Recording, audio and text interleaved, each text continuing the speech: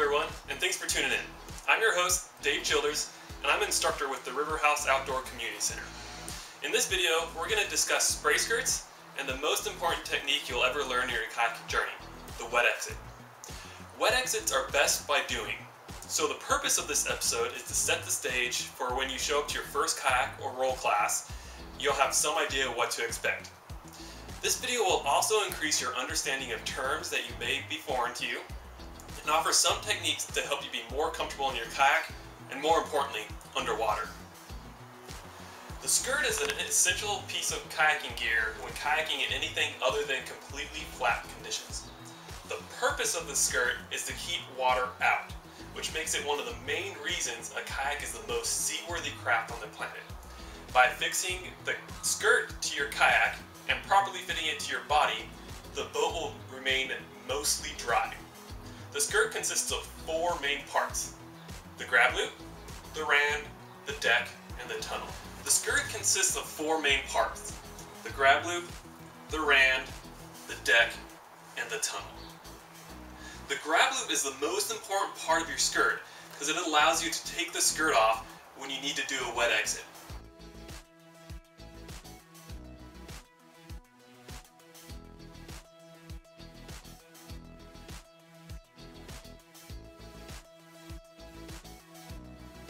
Connected to the rand, which goes around the outside of your cockpit that keeps the water from coming in.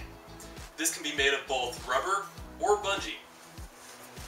The deck of your skirt is what covers the hole that doesn't allow water to splash in.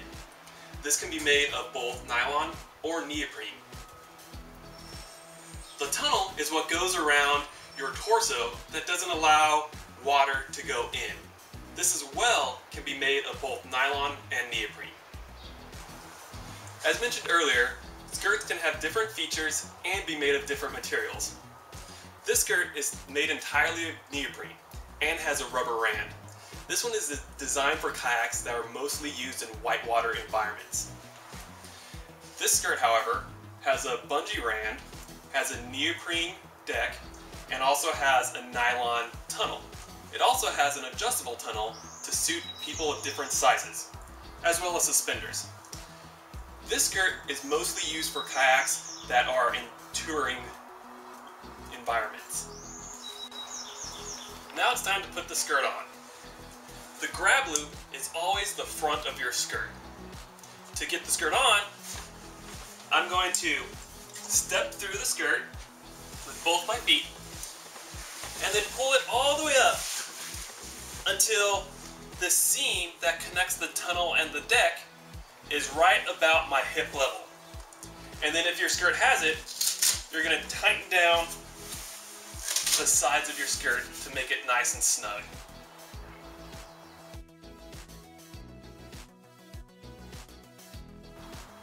So now that we have our skirt on, we can get into our kayak and tighten the backrest to as tight as you'd like it. The next thing you want to do is take the back of the skirt, lean back a little bit, and hook it onto the back of your cockpit or the cockpit coaming, and slowly work it up until it's hooked around to about your hips. From there, I'm going to grab the front of my skirt, flip the grab loop over onto the top of my skirt, still leaning back, straighten my arms. I'm going to crunch my abs and stretch it all the way over to the front of my cockpit coaming. From here, I'm going to make sure my sides are completely on, just like that. Sometimes your skirt will pop up during this process and you have to start all the way over. If you keep having this problem, sometimes wetting your skirt will help make it a little more stretchy to make it easier to put on.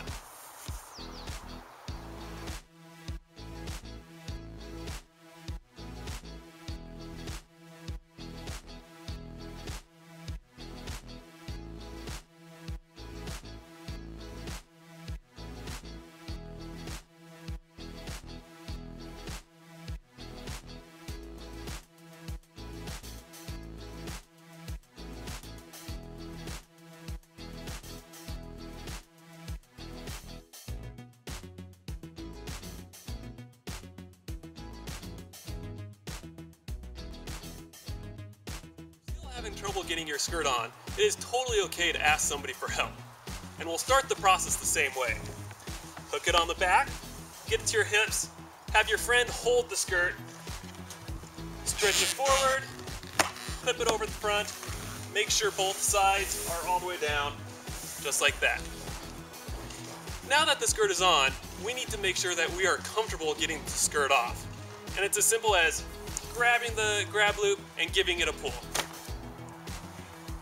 Make sure you practice this as many times as you want to make sure that you are comfortable.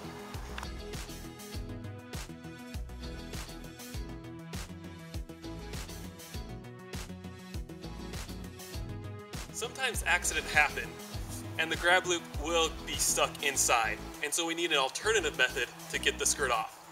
We call this the Sil-Fap method. I'm going to take my hands to one side, grab a big flab of skin off my skirt, and give that a pull to one side to take the skirt off.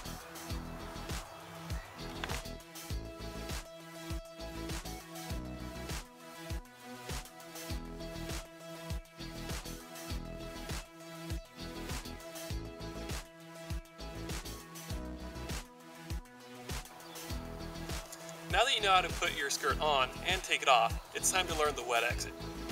The wet exit is a little like learning to walk before you can run.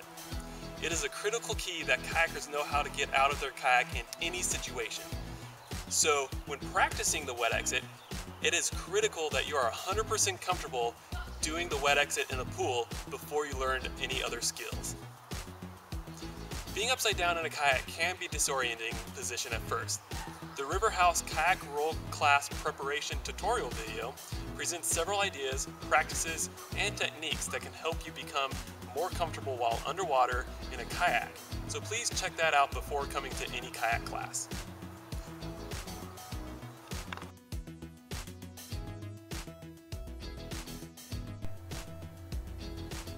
Here is a view of a wet exit underwater.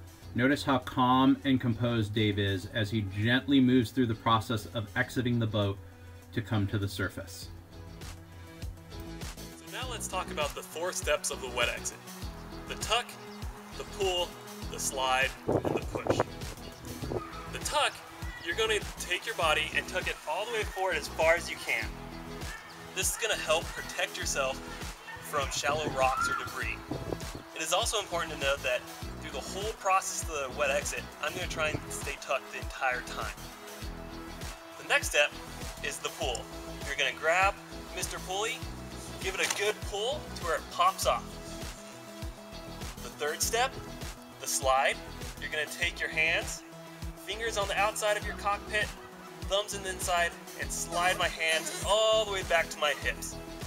This sets me up for the final step, which is the push. I'm going to push my butt up and out of the kayak. It's also important to note in this step that I'm pushing myself out to where my legs come straight. I'm not trying to take my feet out of the kayak. Now that we're out of our kayak, you also want to keep in mind trying to hold on to your kayak and your paddle, which will help out your other people from getting your gear all collected. But that's a video for another time. Notice here in the slow motion outtake, when Dave flips over, he tucks forward. This protects his head and his back from any shallow obstacles. It also puts the grab loop right in front of his face. He then reaches forward, grabs the loop, pulls, removing the skirt, then slides his hands to his hips and pushes the boat out and away from him. Notice that he is completely clear of the boat before trying to surface. This avoids getting your foot caught or stuck inside the boat. Here is a slow motion above angle of the wet exit. Notice how high Dave's hands are out of the water. This demonstrates that he's tucked forward.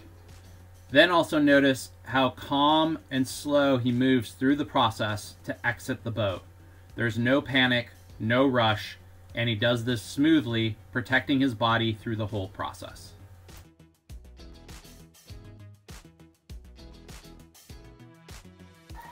Thanks so much for tuning in, and I hope you feel much more prepared and understanding what to expect when learning to kayak.